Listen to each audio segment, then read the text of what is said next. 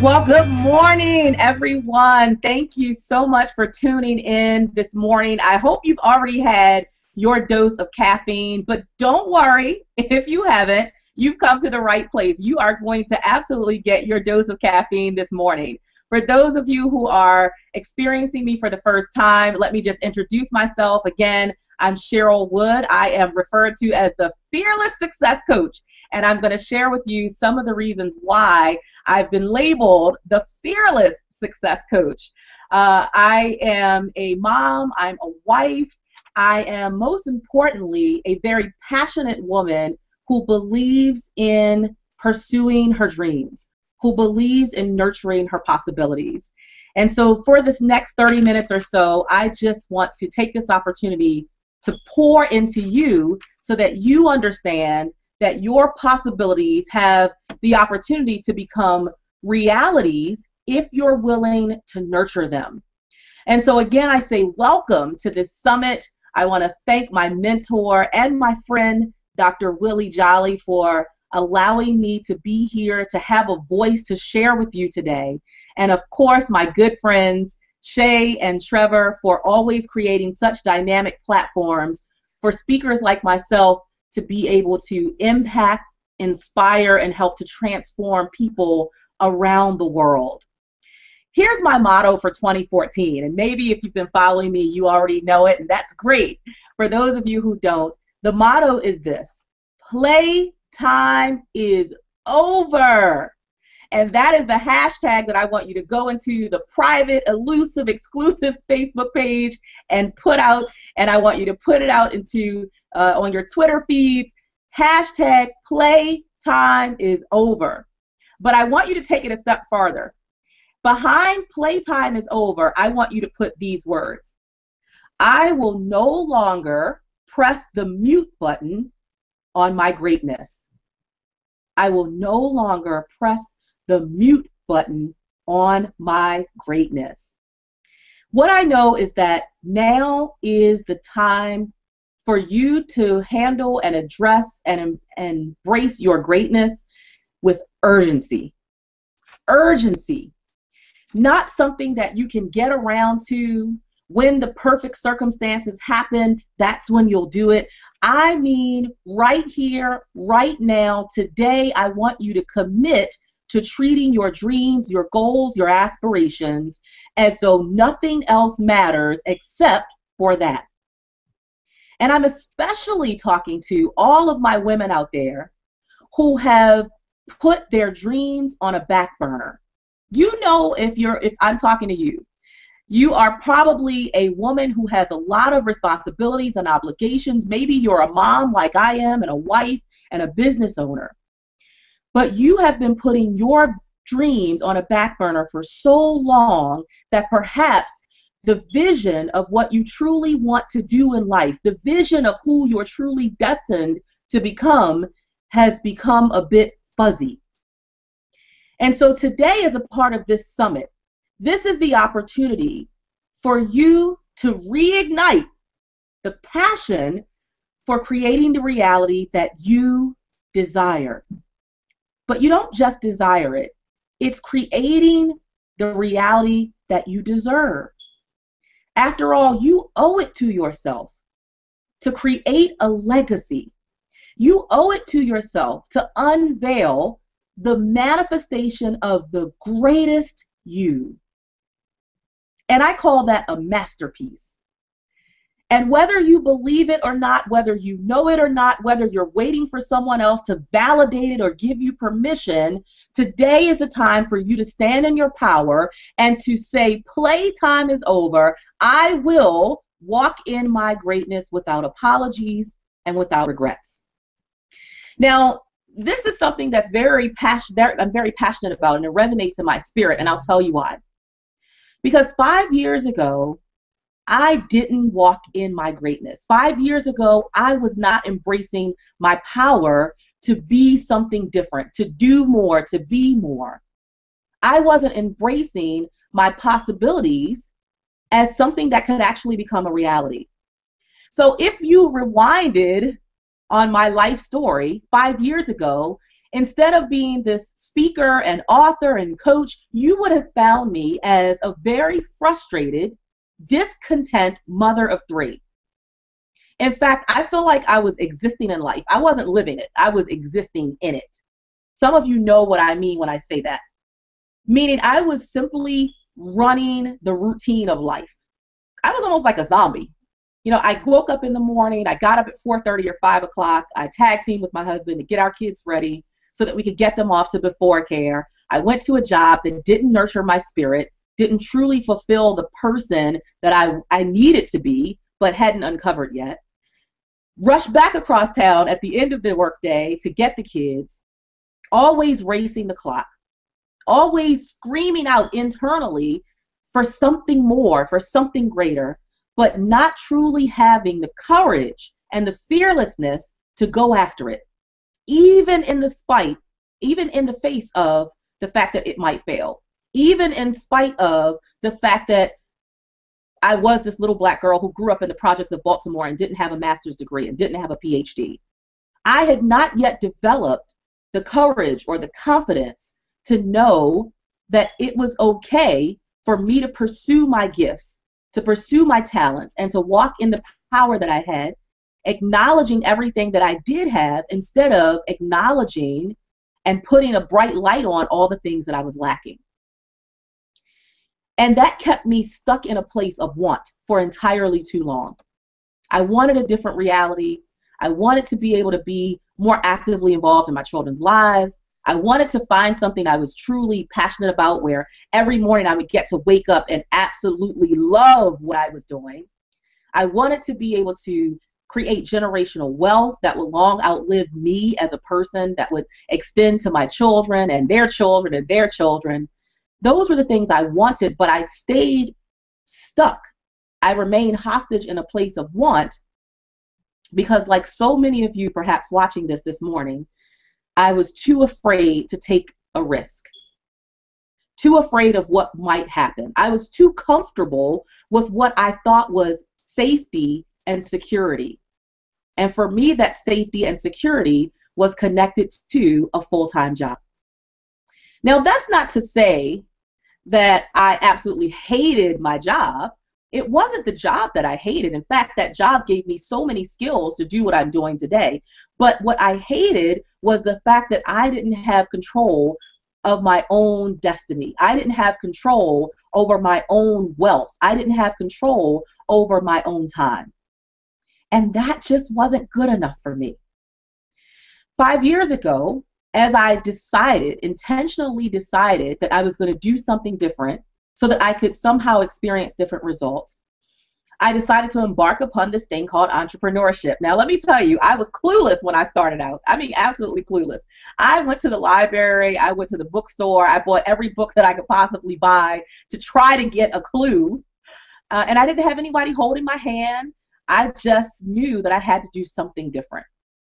And I knew that if I took the leap of faith, if I jumped in with both feet, even not knowing all the answers, that somehow I would align with what was really my destiny. I would align with what was really my purpose. And that's what I did. I started a little t-shirt business 5 years ago. It was called Moms Are the Best. I connected it to something I was passionate about, which was motherhood.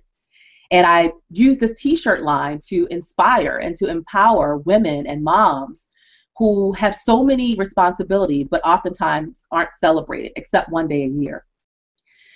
But here's the thing about jumping in with both feet and taking a risk and doing something even though there's no guaranteed results. Usually, that is the thing that propels you to where you really should be. Usually, that is the thing that will detour you and align you with what your real purpose and your real passion is. And that's exactly what happened. That t-shirt business simply was an initial platform for me to get to what was truly my destiny, which is speaking and empowering men and women all across the globe to take risks, to step outside of their comfort zone, to do something different, to be so committed to having and creating a different life that absolutely nothing will deter you. What happened? Well, a year and a half into that journey of vending, of sitting out in the sweltering heat with no tent because I was a rookie at the time, and selling t-shirts and sitting out in parking lots and praying, Lord, please let somebody buy a t-shirt so I don't have to go back home and tell my husband I didn't sell anything, that I came back home just as broke, busted, and disgusted as I was when I first left in the morning, and that I also spent 6 or 8 hours away from him and the kids. I had to be okay with the failures that would eventually get me to where I was supposed to be. So a year and a half into doing that, I got a phone call one day from Morgan State University. And the person said, Cheryl Wood? I said, yes. They said, hey, this is the rep from Morgan State University. We've been hearing about you. And we hear that you're this mom who started a t-shirt business even while you're still working a full-time job. And we want you to come to our annual women's conference. And we want you to teach other moms and women how to start their own business. Wow. I said, are you sure you spelled the name correctly? It's Cheryl Wood. There's no S on the end of that. You sure you have the right person? Because I thought I was being punked. I did not think there was any way possible that they were contacting me, who at the time I still thought I was a rookie. I was still a rookie. I didn't expect anyone to contact me about my expertise in teaching other women and moms how to get started, how to overcome all the negative self-chatter, all the fears, all the doubts that you have, all the non-guarantees, but to do it anyway. And after I did that event, after I spoke at that event, I knew that I had not wasted any time. I knew that that year and a half that I'd sold t-shirts in the sweltering sun in parking lots, I knew that all the time that I dragged boxes of t-shirts to my car and unpacked it and set it out on a table and didn't sell anything, and then had to pack it back up and drag it back to the car, I knew that none of that was in vain, because it was simply a test to see if I was willing to give more power to my faith than my fears about failing. Are you ready? Are you willing to give more power to your faith than your fear, so that you can begin nurturing the thing that's deep inside of you that you know is screaming out to be let go, to be released, so that you can walk in your greatness? Now is your time. Playtime is over. And I want to give you just 3 ways that will help you to get to that place of being willing to walk in that greatness, of being willing to embrace your power and being able to use your voice, your talents, your gifts, your skills, your experiences to change the world. Just like Dr. Willie Jolley is changing the world, just like Shay and Trevor are changing the world. So here's number 1. I hope you have a pen and a notepad so you can jot these down really quickly. Number 1 is to commit to the decision with tenacity. When you commit to the decision, that means you're taking action. See, some of us, sometimes we think about it, we wish for it, we hope for it, we daydream about it, we even lose sleep over it. Some of us are on our hands and our knees and we're praying for that breakthrough in our lives, but we're not committing to it with tenacity because we're not taking action. Action is the only prescription for fear, for self-doubt, for worry, for wonder.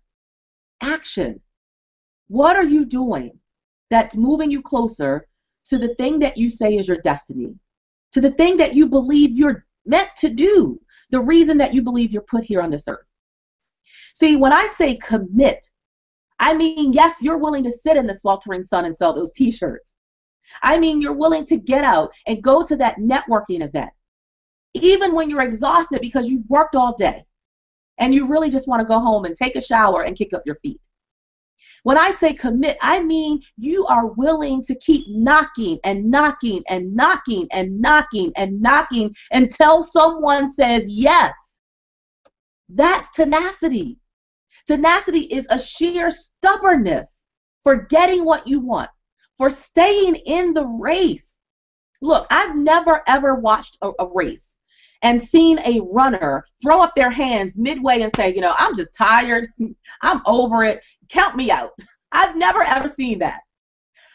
But what I have seen is a runner who has reached the complete space of exhaustion, but who will develop just enough energy to crawl their way to the finish line, just to say they finished the race.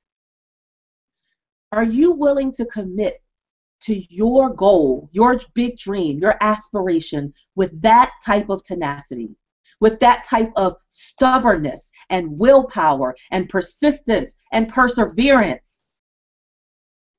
Playtime is over.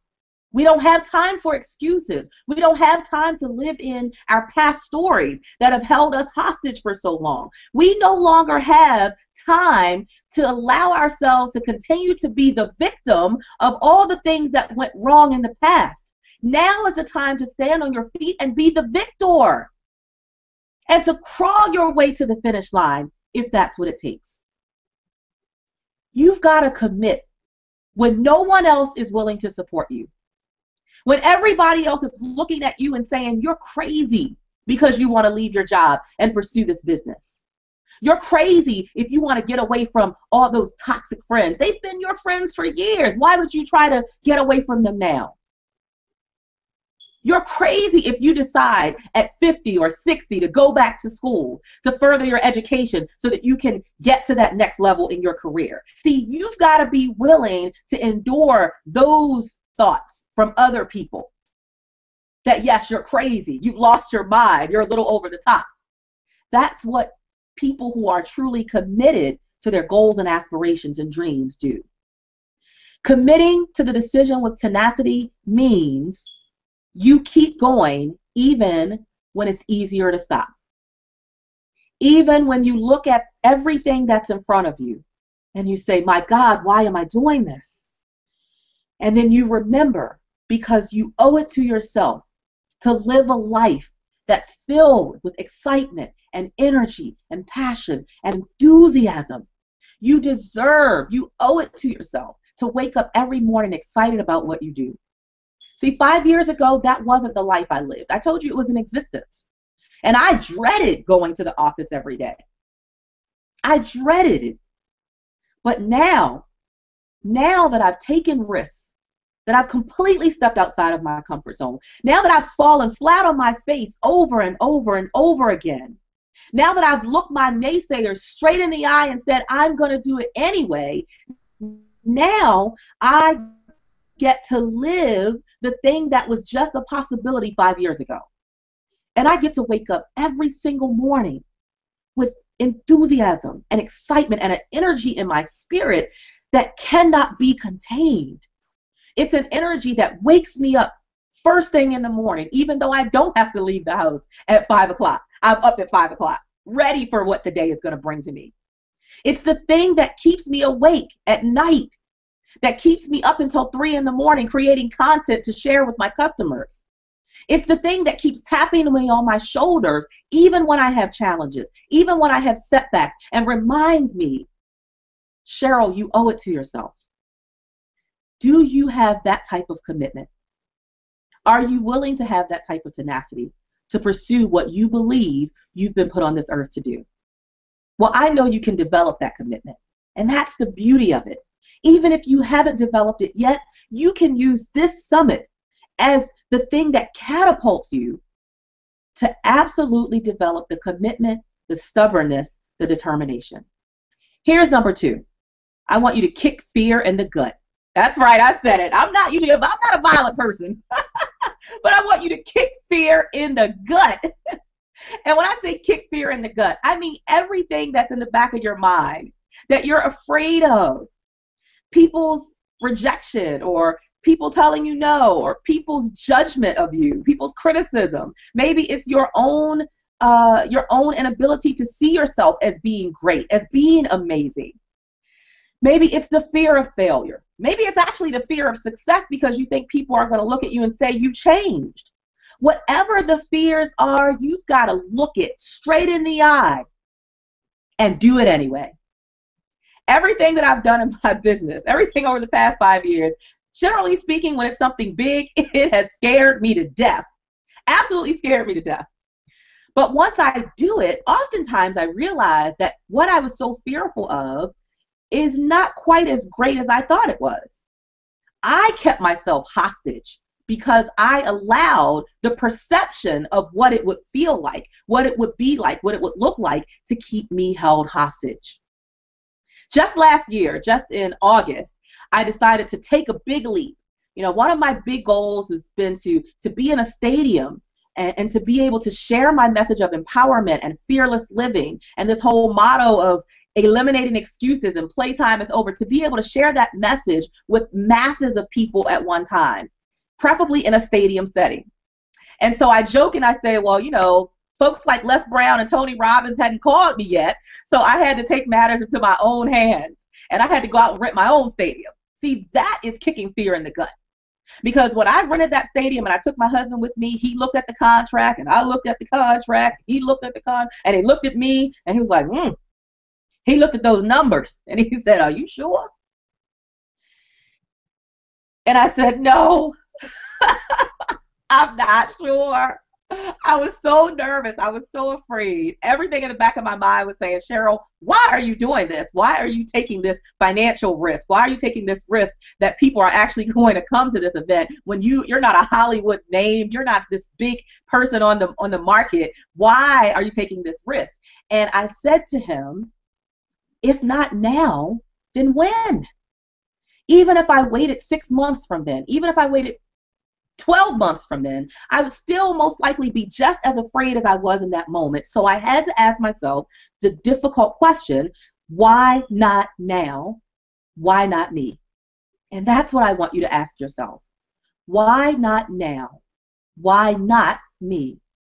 If anybody's going to succeed, why can't it be you? If anyone's going to achieve their big dream, if anyone's going to walk in their greatness and make an impact on the world, if anyone's going to create a legacy, if anyone's going to build generational wealth, why not you?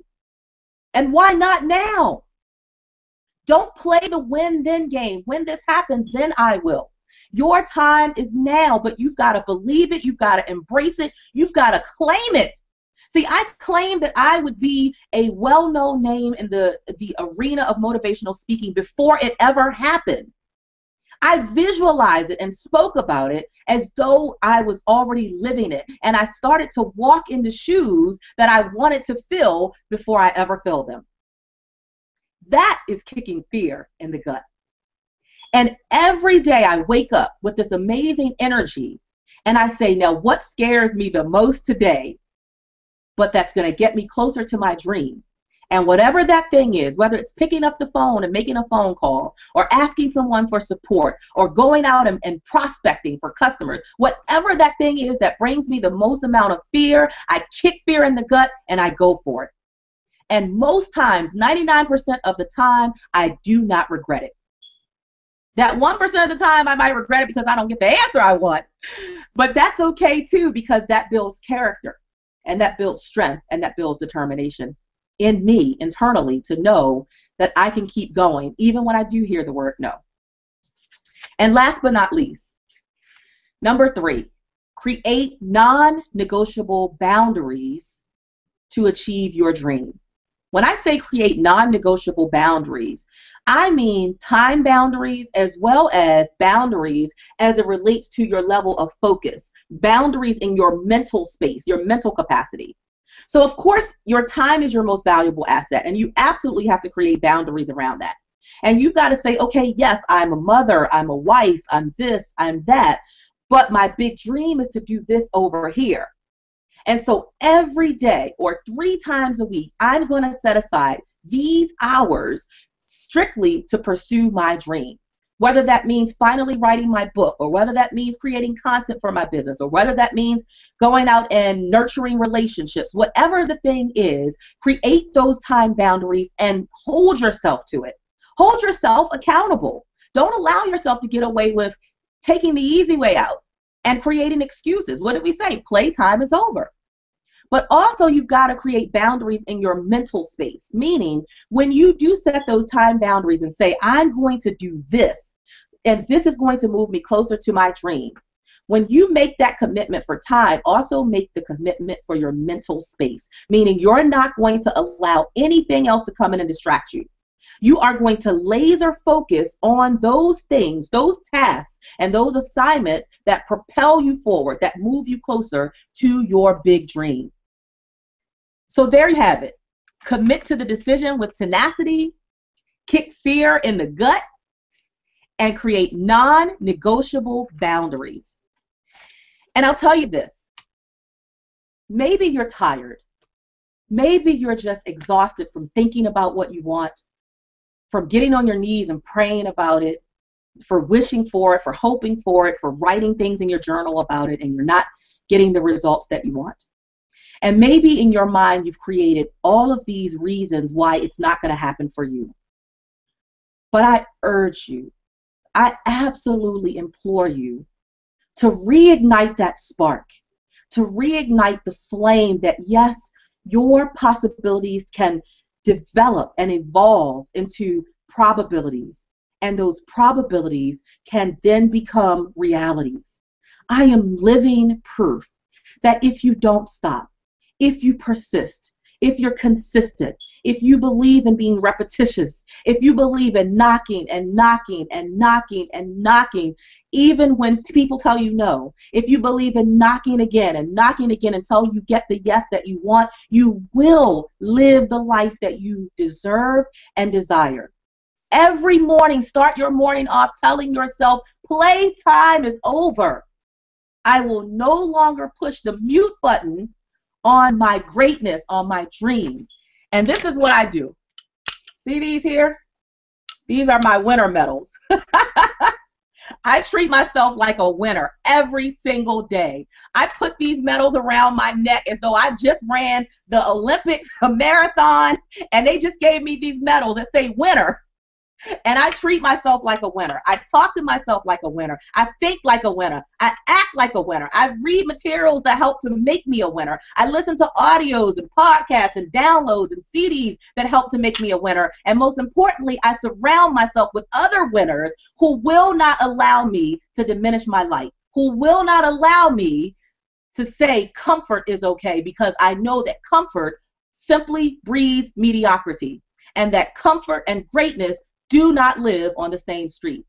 Now is your time. Playtime is over. Hashtag it out there on Twitter, in the private Facebook page, elusive, exclusive Facebook page.